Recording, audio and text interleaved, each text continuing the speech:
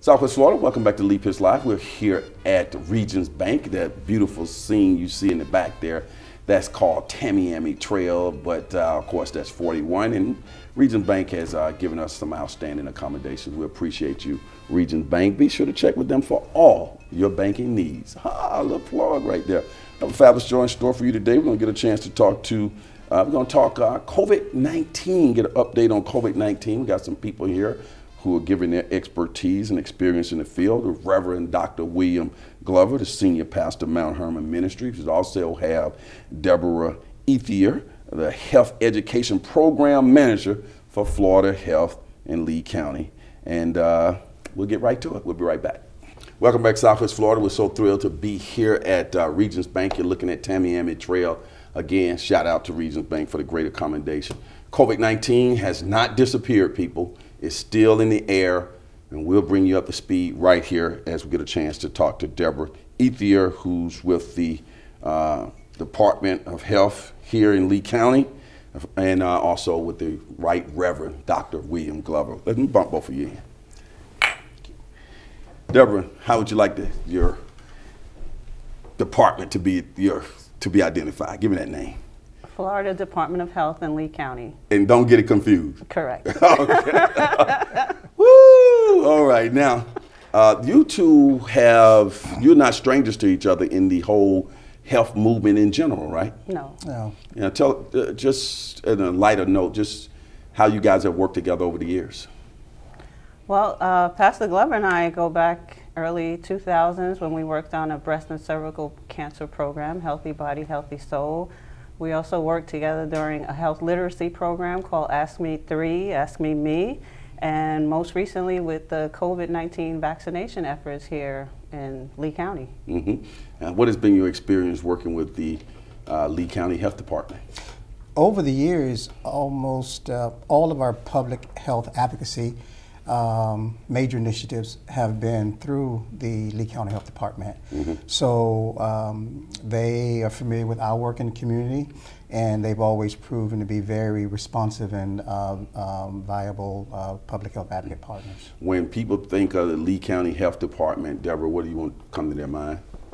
That we're here to serve the community, make sure we're keeping our residents healthy, keeping them alive, doing what we can, doing our part to serve our community. All right, keep up the good work. I've always had a great deal of admiration for the work you guys do. You guys are really grassroots, and we don't know behind the scenes that you guys are constantly tracking data and looking at things, and you're seeing trends as they occur.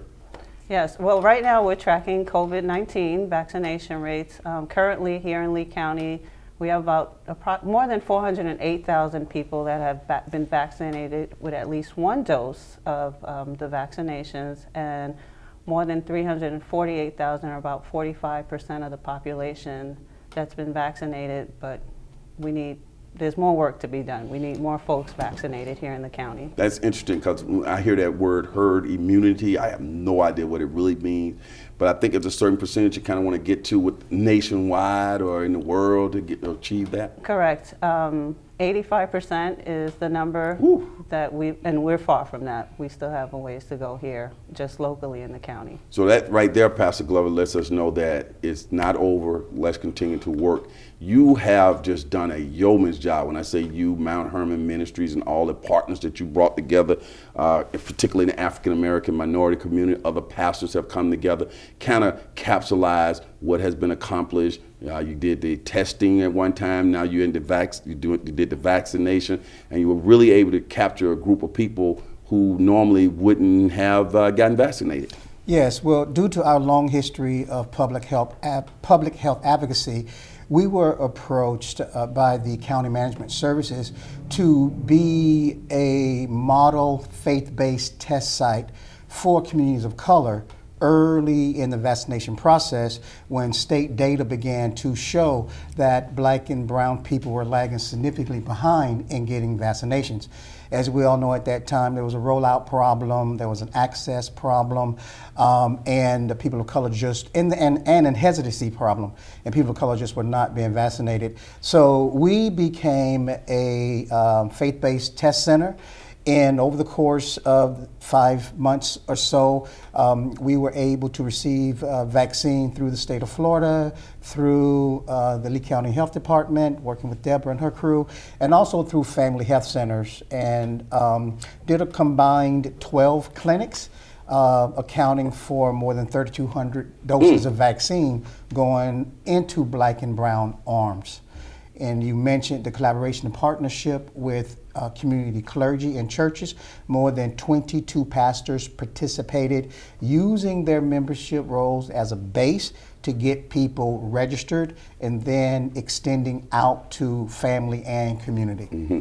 When you hear that type of effort that took place, Lee County Health Department, that type of effort is very important to the movement, right? Correct. And we're still out there in the community, and we'll continue. We have an outreach nurse that will be going out to these communities, the minority communities.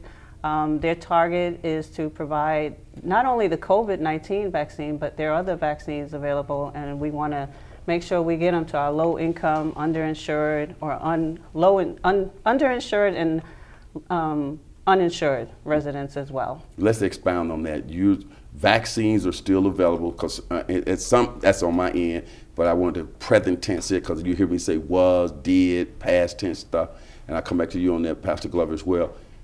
Current tense, we're not seeing these big, long, military type logistic lines like I went through now, right. But there are other places people can go to get their vaccination. Yes, so there are lots of places where people can go to get vaccinated. You can come to the health department. There are appointments that would need to be made. You can call the health department at 239-461-6100, make an appointment, you'll get your vaccine. The CVS, Walgreens, Walmart, Publix, all of them have the vaccine available. A lot of them have the vaccine available. A lot of those are walk-in, so you can just walk right in and ask for the vaccine. You have your local small pharmacies, you have primary care physicians, specialty offices. There are plenty of places where you can get the vaccine in the county. I'm glad you mentioned that, because I had a personal experience, and I want to personalize this. My son's 12. After much discussion with the missus, she approved it. I was the one in the house like, hey, let's get this boy vaccinated. Oh, you're reading all this stuff. So anyway, she approved it. Took him to get vaccinated, went to Walgreens, not trying to plug anything, but Walgreens will take the advertisement dollars. And it was quick and easy. Boom, boom, boom. He wanted to get the vaccination, because I know school is going to be going back in, and I could kind of suspect that that's going to be a big thing on the agenda, so I went and had that done.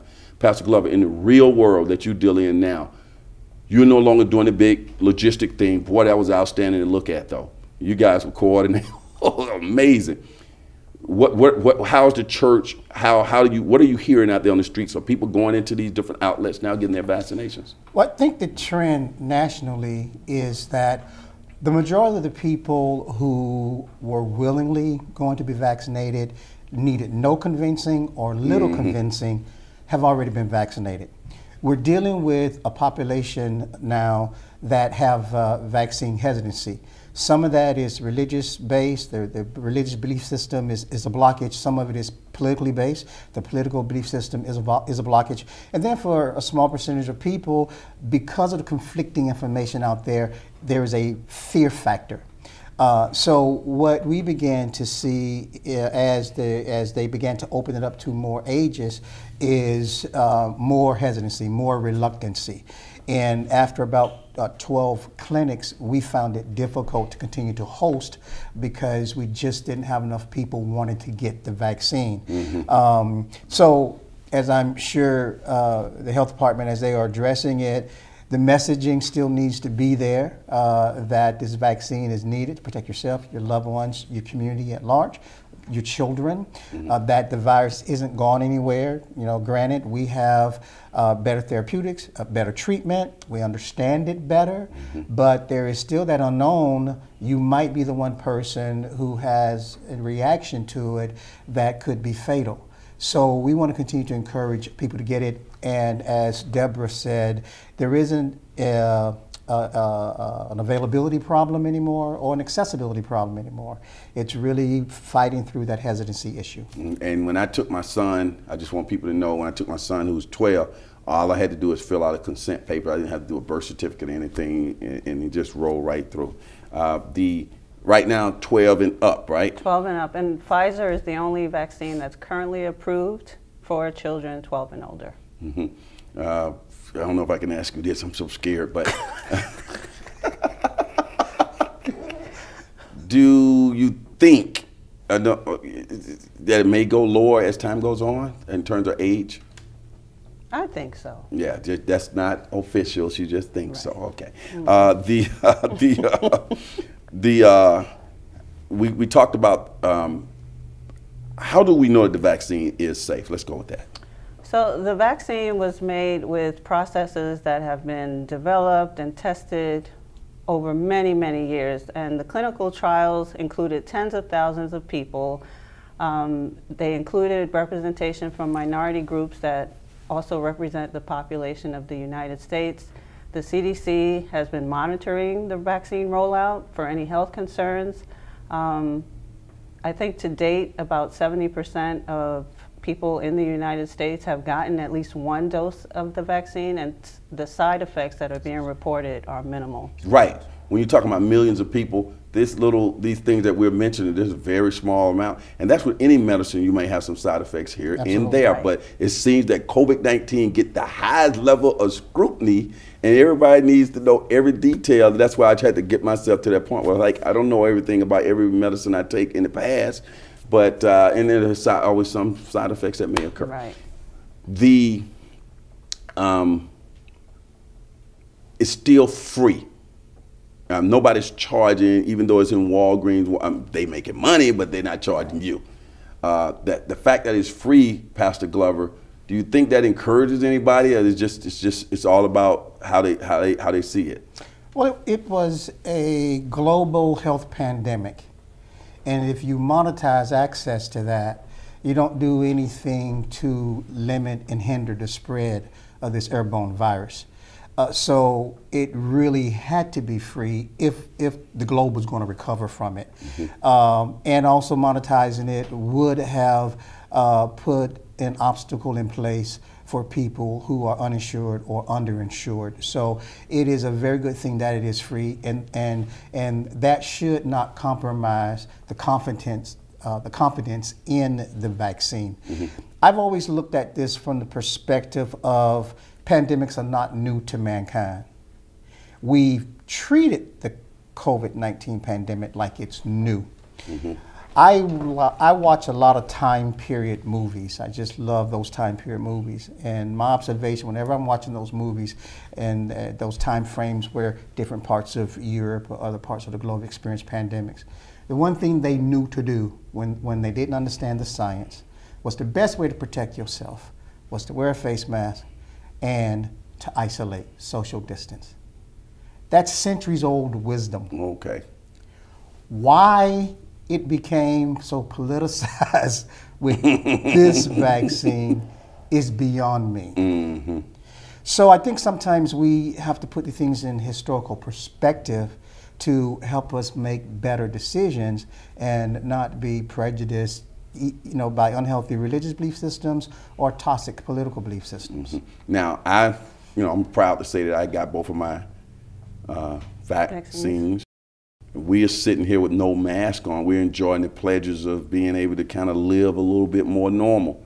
Is it okay to say that all of us have our vaccination, right? Absolutely. We're proud of it, That's right? Okay. All right. Back to you. When you say, when we're using this word minority, instead of talking broad picture, we constantly mention minority because there are certain things that we've noticed a trend in the minority community as it relates to getting that vaccine, or do we see some specific trends as it relates to minorities as opposed to the majorities on how they approach getting that vaccination? You guys are doing some stuff specifically to reach the minority community, right? Like how right. you... So we have, did I mention that already, the nurse that's going out? Mm-hmm. Yes, okay. Repeat the question. I guess the question is, Is it an extra effort? Does it require a lot more work to get minorities to get vaccinated, or should they go to the pastor? Go ahead, Pastor. Yeah, let the pastor. Well, I think, as with other health disparities with minority communities, particularly African American and Hispanic, it holds true with the COVID vaccine as well. Initially, it was about access and getting over the hesitancy. Now that the access and availability of it is not an issue, then it comes back down to same types of attitudes and behaviors that put people of color more at risk, like with very common chronic diseases like diabetes, high blood pressure, etc. So it really just gets back to behavior and cultural patterns of behavior that communities themselves have to continue to address. I see. Because again, the initial logistical issues have been solved, and there is no barrier except an individual's group pattern of behavior that's preventing them from being vaccinated at a higher rate. Debora, the idea that it's over. We're kind of looking at society now. It's not as lead story on the news so much anymore. You're here to say, from the Department of Health, that it's not over. That it's not over. Like I mentioned earlier, we only have 45% of the population here in Lee County vaccinated.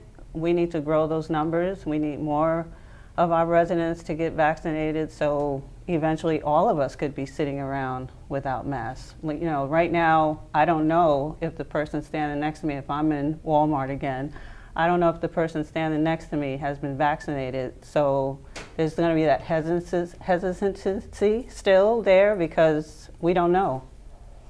And you have opened your doors of your church back open. Is it like, how are you doing that now? Is it like normal, everybody sit next to each other? Yeah, well, we were completely closed for 15 months. And actually, we just recently had our first public service where we welcomed people back. And we have the same safety protocols in place, or similar ones, as when the pandemic was at its height. We are requiring masking for everyone because, as Debora said, that's outstanding. Well, as Debora said, only 45% of the general population in Lee County is vaccinated. Okay. That number drops when you account for minorities. Now, I have a high degree of certainty that the majority of my folk are vaccinated because we hosted so many clinics. But I'm learning a great many of them still have chose not to be vaccinated. So the only way to give peace of mind to all of our worshipers is for everyone to wear masks. And then our seating, families can sit together, spouses can sit together, but if you're not a part of a family or spouse, then we space. Because people in the same households, almost in any setting, because they share the same space, they can sit together. And then, of course, we still sanitize before people get there, when people leave, and then we control the flow of departure when the service is over. I just want to comment on that 45%. I mean, all of us grew up in the school system, and on any grading scale, 45% is a dismal failure. I don't know how anyone can have a sense of safety or that we've come out of this with a 45% vaccination rate. Hadn't thought about that, Mr. Wisdom, but that's a good way to think about it. That's alarming. And I think the pace at which we are resuming life as normal, and I know we're sick of it, I'm sick of it, is given a false sense of security. And we didn't talk about the Delta variant, but this new strain out there, what they're learning about it, it is not unrealistic to have a concern that by fall we may be looking at another peak in people getting sick from this virus because so many of the people in this county are not vaccinated. I find that very alarming. If everybody would just participate, be a part of the solution, we could have a lot more comfort than we think we have. Absolutely. If we get those numbers up, if we get more folks, again, the vaccine is available at the health department, your local retailers, your doctor's office. There's so many options now. And another thing is, you know, we're also going out into the communities. At some point we'll be there, so hopefully that will increase the vaccination rates, but we definitely need to get more folks vaccinated. Yeah, and I know when I went into Walgreens, I didn't even have an appointment, and they just took care of me right there, just like the pharmacist came to the window, just have a seat right here, boom, boom, boom, then sat for 10 minutes, my son did, make sure he was cool, and then we just left, and then he'll go back in 2 more weeks to get that. Broad picture this, before we wrap this up, going back to school. At this point that we're talking, is there any kind of what going back to school is going to look like now? Has that been come down from God Almighty in terms of the health department? Well, right now the health department is gearing up for back to school rush, and we will be offering the COVID-19 vaccine along with the other vaccines that children need to get into the Lee County School District. So we are hoping that the numbers increase for at least 12-year-old and older. Again, call the health department, make an appointment. There are going to be appointments available on Saturdays, which is not the norm for the health department. We usually work just really? Monday through Friday. Okay. So there will be some Saturday availability for about 4 to 6 weeks between July and August. So let's get your kids in, get them vaccinated too, like you did with your son. Right, 'cause those kids could spread it as well, right? Well, yeah, I think over the course of this, kids have shown amazing resiliency in terms of not getting as ill as adults, but certainly kids can get it and they can spread it, and that's what the concern is. So I would like to encourage parents, if they've not been vaccinated, can I talk to the camera? Go ahead, Yeah. man. I would like to encourage parents that if you have not been vaccinated, get vaccinated, and also vaccinate your children. This is a measure of protection that will preserve your health and the health of your children. No one knows how they individually will respond to this virus. Some people have it easy, some people have it sick, and some people have lingering effects from it. Why take that risk when literally we have a 1 or 2 shot solution to that? Couldn't have said it better myself. Well, it's been a pleasure having you both on the show. And I think as time goes on, we'll continue to keep updating people, okay? So we'll kind of put you down for this fall and come back and just keep us posted. Yeah. Thank you for having us. As the saying goes on this particular show, for those who say it can't be done, it's usually interrupted by those like these fine people right here who are trying their level best to keep our community safe, who are doing it. We'll be right back. Lee Pitts Live is a Lee Pitts Enterprise production. Hello, Southwest Florida. Thanks for watching Lee Pitts Live. Of course, I'm Lee Pitts. I hope you enjoy that particular show, but you can always catch us here on YouTube. Just click on the subscribe button down there. That way you can get your Lee Pitts Live on demand when you want it and how you want it. We also encourage you to watch our show on Fox 4 and connect with us on all our social media platforms. Just type in Lee Pitts Live.